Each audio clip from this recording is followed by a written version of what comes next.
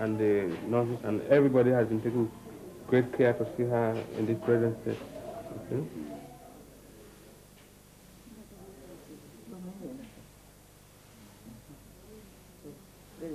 The senior surgeon specialist at Kenema Government Hospital, Einstein Levy, deals with the serious injuries inflicted by the rebels. We had compound fractures of the hip and also multiple lacerated wounds. Then there were some with entry and exit of bullet through the abdomen. Then multiple wounds of the small and large bowels. Then among the civilian casualties, you have a picture here, which at least a few were able to lay hands on. This was an old man who was macheted in the bush by a rebel, probably his own tribe, we don't know. But he was macheted, and according to the man's information, he told us that the man said he was dead. But he was picked up by the soldiers and he was brought here a day after, which was treated and is recovered. The wound healed satisfactorily and is back to his work. And this other young man had a multiple lacerated wounds, about 9 places on the back and about 7 on the head. He was brought at least 2 days after the injury, but he was treated and it's gone back home as well.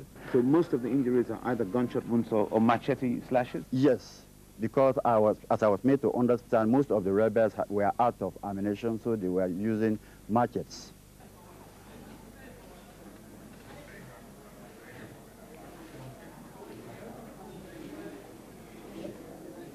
This is the second serious case in the world at the moment. This man was struck with a sharp object in an ambush, and because of lack of poor communication, transport, he was kept in the bush for some time, where in the whole leg developed cellulitis, which became infected later. Right now, I think there is chance now to do skin grafting, so that if we do skin grafting, there will be less deformity.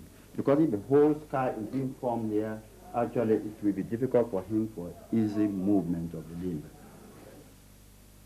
Because of the negative attitude of central government, this Western-trained surgeon and his colleagues have been forced into extreme situations in order to maintain the service. We had a lot of difficulties, especially the medical logistics, like drugs, bandages, drips, gauze, cotton wool. So we had to use our own materials, right? And also we had to pass around to people for donations to help us.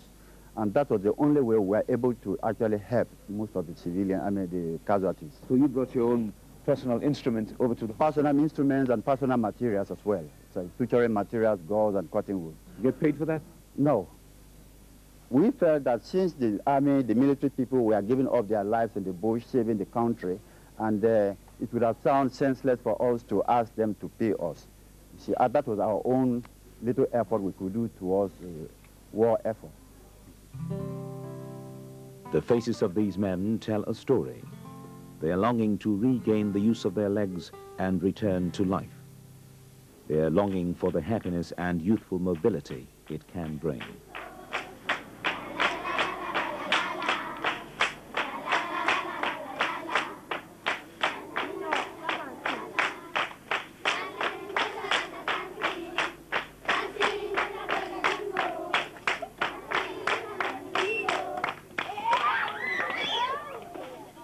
When news of the coup in Sierra Leone went out, international reaction was hostile. The United States announced it was evacuating all its citizens. France sent a frigate to Sierra Leone waters on standby. Frankly speaking, I was surprised because they knew what the problems were. The problem was that the international community had not taken time to study closely the situation in Sierra Leone before the coup. Well, Sierra Leone is a long way from Europe or the United States. The main reason for the international community's initial hostility was that before the coup, a multi-party transition was underway in Sierra Leone. The APC government had lifted the ban on opposition parties, a new draft constitution had been written, international experts had visited Sierra Leone to advise on certain aspects of the election arrangements. The world was convinced that Sierra Leone, after nearly 2 decades of a one-party dictatorship, was now finally on an irreversible path towards peace and free and fair elections and a new age of genuine democracy. What the world did not know was that, in fact, President Momo and his men were engaged in an elaborate exercise, deceiving the international community that the process was going well, but manipulating the process at home with the aim of holding on to power. The rigging has started right from the word go. How badly was it going? Well, they had their own people registering, just people they believed would support the APC in any subsequent election. We have abundant evidence to show that, you know, these people were bent on rigging the election, and they were just kind of just trying to play up, you know, play like you have a parliamentarian playing up to the gallery, you know, saying the kind of things, you know, the people who want to hear. But they were not serious, they were not sincere. The journalists also spotted the government's foul play. They had to, you know, over-register their own supporters and under-register supporters of the opposition parties. From that point, everybody knew that the APC had no genuine intention to you know, organize or, you know, oversee a smooth and peaceful and free multi-party elections. In fact, that was our concern, that the APC in reality was not meaningful in ushering multi-partyism. They could have been influenced by external forces, this wind of change in this glasnost, perestroika stuff, and the new wave by the American government, you know, to spread democracy all over. And they knew they were heavily indebted, so they had no alternative. So superficially, they were faking this multi-partyism. And if you look at the internal structures that they were creating, for instance, the first vice president, you know, was made Minister of Internal Affairs because he could have been in a position to ensure APC victory. And this opposition leader says the whole arrangement saw the APC government dressed in fancy clothes, but still playing the old tricks. We registered a newspaper long before even the multi-party was announced. So, yeah, the paper was New Breed. And there was a time even this paper carried a story. We got a story about the APC, the top hierarchy of the APC. They had held a meeting on the war, and again on how they could prolong their stay in power. The paper came out, then of course the CID were here by 11 o'clock. They came and arrested our editor and our chairman, and they took him to CID. He was there for over 3-4 days being questioned and everything. What is your view about the APC government's behavior during this multi-party democratic process? It was our view, in fact, not only our party, all these other parties, they were all grumbling that the government was not going to do it fairly. They had removed the electoral commissioner, chief electoral commissioner, who we all had said he should stay, Mr. Max Baylor, because everybody had respect for him. And this opposition leader is convinced that violence was going to be a hallmark of the APC government's grand plan. 3 days before this takeover, the APC planned a rally at Makeni. One of the towns in the northern province? In the northern province, yes. They planned a rally at Makeni. And Makeni was the place where I had gone, where I received a resounding, tumultuous welcome. Over 200,000 people turned out to welcome me. That was embarrassing to President Momo. Bearing in mind that President Momo comes from that area. All the top echelons of the APC come from that area. For me to have received that kind of welcome was most surprising. So they planned a rally at Makeni on a Saturday, the following Saturday. And I understand, in fact, they had hired somebody to prepare matches for them, sticks here. They had pistols. The intention was that the objective here was to go and kill people there and lay the blame squarely on our doorsteps, on the party, the PDP, which I understand would have given them ground to ban the party. I think it was very timely for the military to come in, and there was no way APC was going to conduct a free and fair election. And in fact, the timely intervention, if it were not for the timely intervention of the military, when elections would have taken place anytime this year, the situation would have been worse than in Liberia, because there would have been civil war. So this idea of saying that they were on multi-party was going on and the military came in, it's just lies. The Western countries should know that. And you will see from the popularity of the coup, what the people felt. You see, the entire country is with them. The Western leaders described the coup initially as an unnecessary interference in the democratic process in Sierra Leone. That comment made this top lawyer and his colleagues very angry.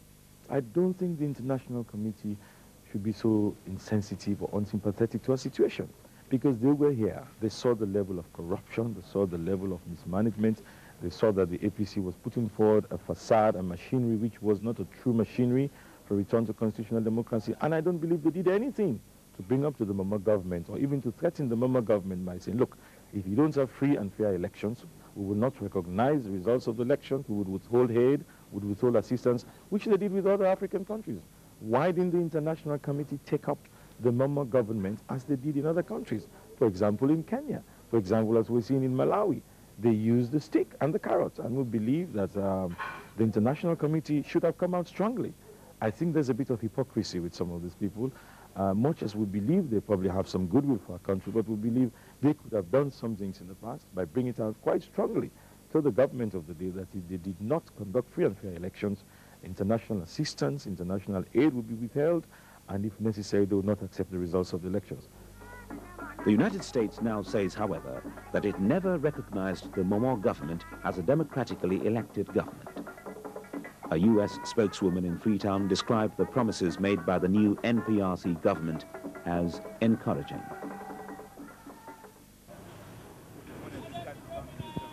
If the coup was indeed a harmful and unnecessary intervention, Sierra Leone could have lost this.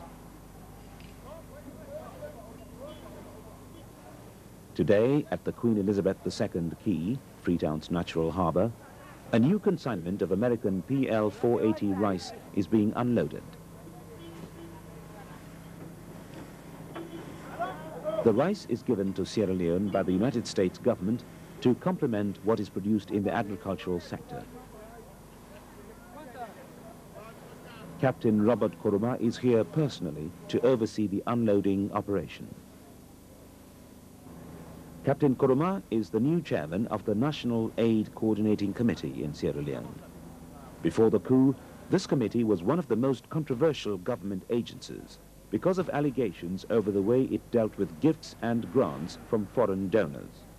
Has all the aid coming to Sierra Leone been coming through this coordinating committee and being channeled through to the right places? No, that's has never been the case. That should have been the case, but it has never been the case. In fact, the only aid that has been coming through the Secretariat was this PL-480 program. In spite of the fact that the aid was coming through different channels, was it ending up in the right places? No, definitely not, because, in fact, it was not even known to the public. Only those higher up in the echelon maybe knew about it, and it was, you know, something within the party, the APC party. Perhaps a more obvious case of corruption in the government of Joseph Momo involved the Sierra Leone Fire Department. As Minister of Defense, former President Momo was responsible directly for the fire services. However, under him, Sierra Leone's only fire station became a graveyard for morale and for broken-down firefighting vehicles. The APC government, they don't consult. They just do what they like. And as a civil servant, you cannot say anything, or else you'll be kicked out. When they ordered these engines, did they consult you? Well, I was not consulted. It was a cabinet decision. The vehicles often broke down while answering emergencies. They were very low, you see. The spring, we have a lot of springs that are, there were so many breaking springs, and then the bushings, also the brakes, and all those things. This one broke down on its first day in service. This one gave way while trying to climb a hill on its 8th day and tumbled over. One fireman was killed. Why were they in such bad shape? Well, this vehicle carries the telephone number of a fire station in Holland. Could it be then that for the first time in the fire department's history, Joseph Momo and his Lebanese agent were buying second-hand fire vehicles, endangering the lives of his people? Can you attend a fire at a multi-story building in Freetown today? No, we cannot. Why? We haven't got a snorkel or a turntable ladder. That's a